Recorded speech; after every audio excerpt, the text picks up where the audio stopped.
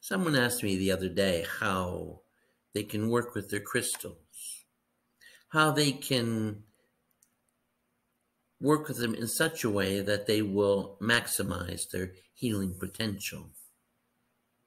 And it is true that different types of crystals are better at different types of things. And it's also true that different individuals within those types are also better than others.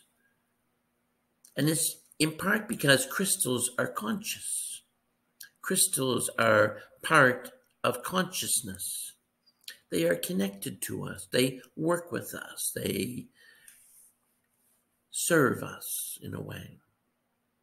So when you use your crystal, what you do is you channel through it your intention, your healing intention, and you ask that it accomplish that which it can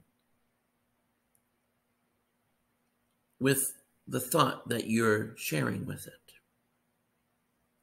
And understand that the crystal will amplify the healing energy that you send. And it is true that different crystals have different strengths, and different crystals are better for different types of ailments and different types of functions. But the ultimate truth is that all crystals are amplifiers, and all crystals can be utilized for healing.